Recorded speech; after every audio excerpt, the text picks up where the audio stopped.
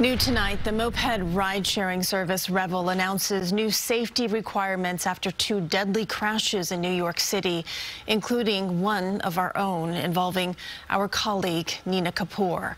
Revel was introducing now mandatory safety training on its app, which the company says will take riders about 20 minutes to complete. Riders also have to submit a selfie showing that they are wearing a helmet before starting their ride. Revel shut down its service in New York City last month, but continues to operate in Miami, Washington, D.C., and San Francisco.